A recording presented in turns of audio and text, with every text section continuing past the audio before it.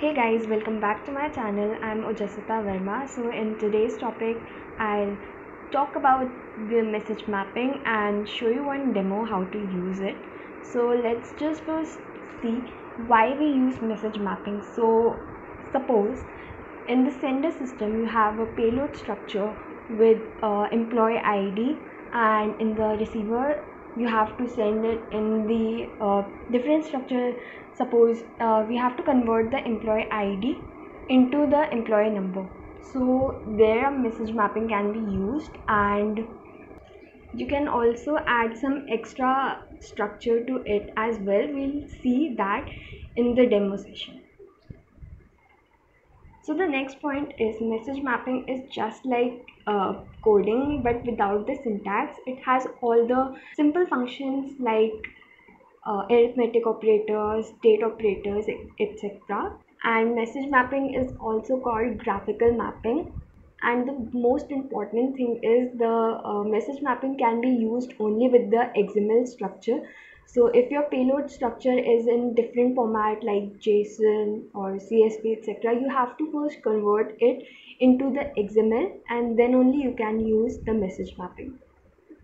Third point is if the message mapping is too complicated for your scenario, so for that you can go for groovy mapping if it doesn't help you. So remember that. So now let's take a scenario, an example, and we'll solve that in the session. So what I'm thinking is I'll give a shot to a work anniversary scenario. So what I'm thinking is the payload will come in the XML format, and it will contain employee detail and date of joining. So what I'll do is I'll map with a structure, and I'll just put some simple functions, and I'll compare the date of joining with the current date, and I'll then send that value in the another tag which I'll make in the output section in the output XSD. So that's how I'm planning to do it. So let's solve it. So starting with the iFlow, I don't require sender and receiver, so I'll delete them.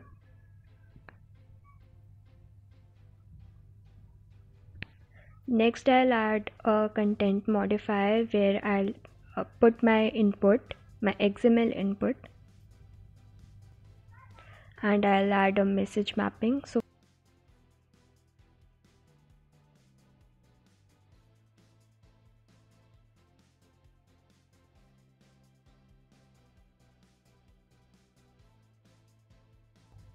first I'll write the XML input. So here I have the data in the XML format. Here you can see I have employee details, employee name, date of joining, employee email, employee department. So I'll copy paste it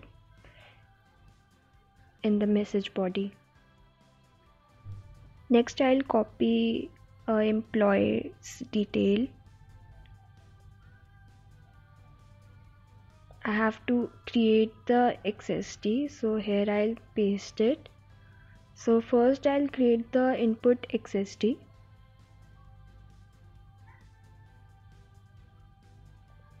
So I'll generate the schema, and here I have my XSD. So I'll copy this in the notepad and save it in the XSD format.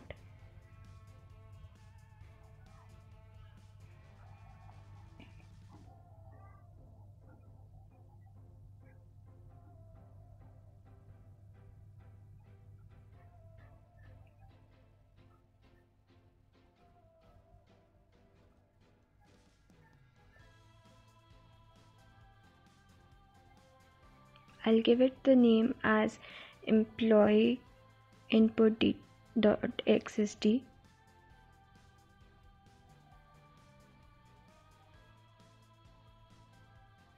Next I have to create the output XSD. So for that I'll add a tag in the XML data.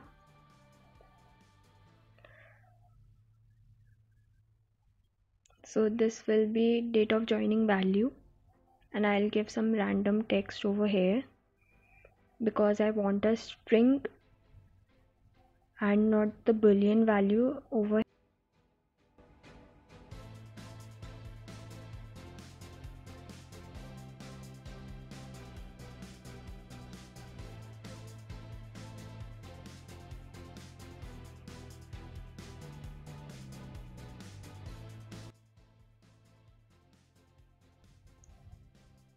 So next I'll again save this XSD as the employee output.xsd.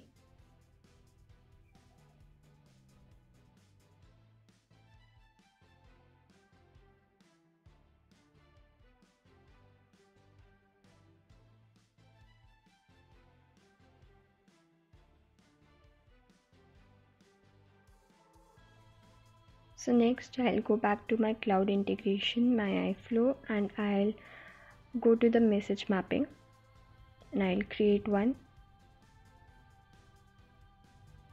So here I'll give the name of the mapping as employee date of joining.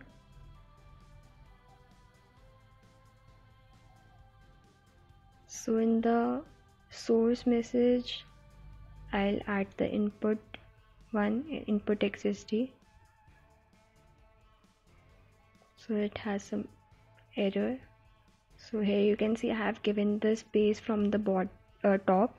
So I'll just remove this space and then I'll again add the source message.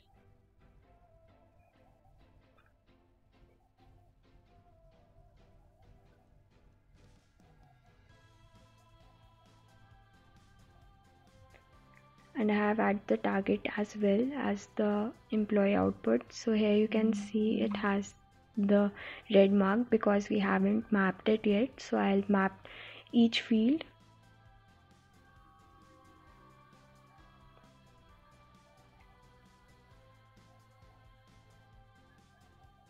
And I'll map the last one with the employee date of joining, and I'll do some functions.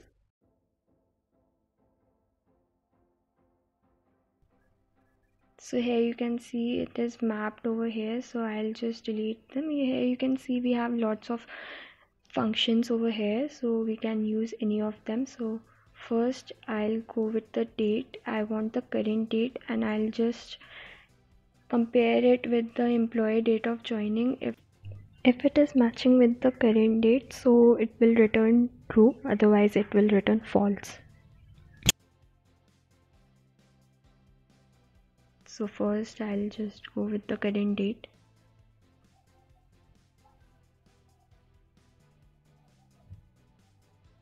So here sometimes what happens is the format is not correct for the date. Here I have given the date, month and year.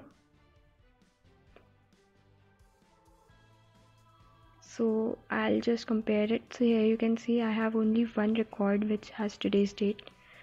So that should come over here. So first I'll need to transform the date format. So for that I'll use this function date trans. So in the in date format we have seen I have given the date, month and then the year. So according to that I'll write over here as well.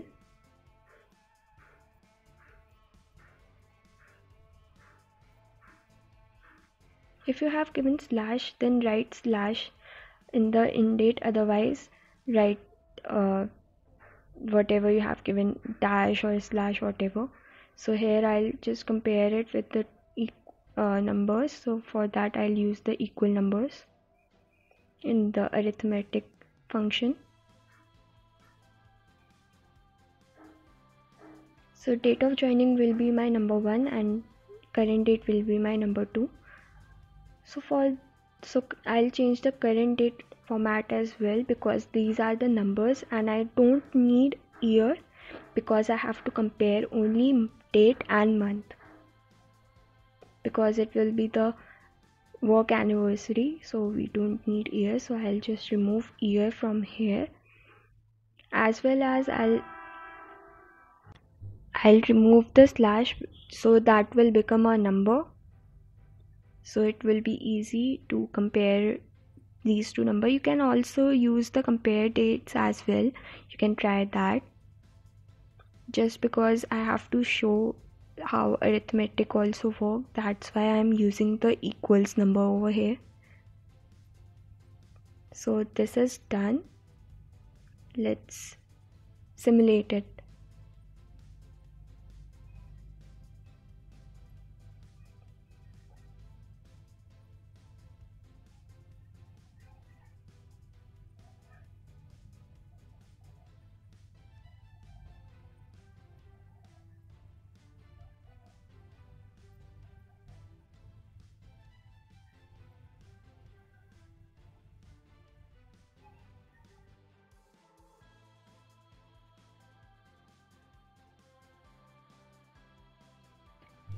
So here you can see only the first data is shown in the output and the rest are not.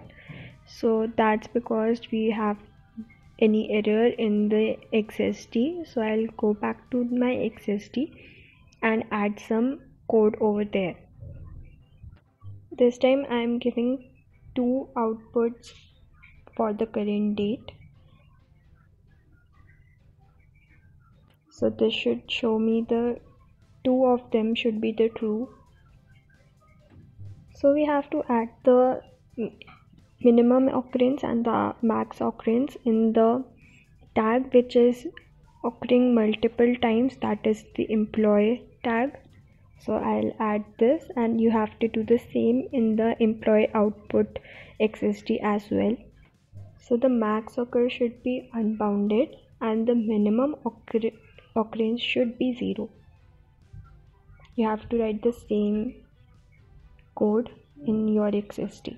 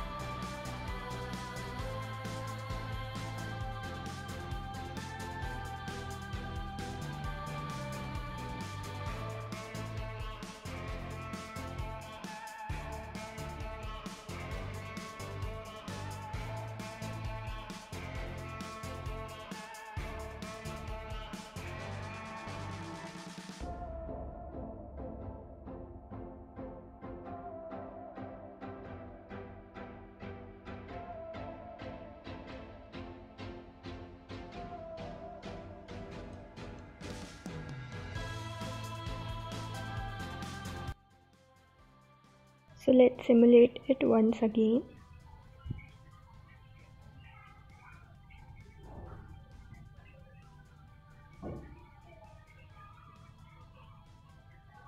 So here you can see I'm getting the desired output. The first two data have the true value in the date of joining value and the rest are the false one. So this is how you can do the message mapping. So now further what you can do is you can filter out the date of joining value as true, and next you can send a mail to those candidates, to those employees, as a work anniversary mail. And I have added a video over on that, how to add attachment in the mail and how to add mail adapter, so you can check out that videos as well. So guys, thank you for watching my channel, and if you like the video, do subscribe to my channel and share the video as well. Thank you so much.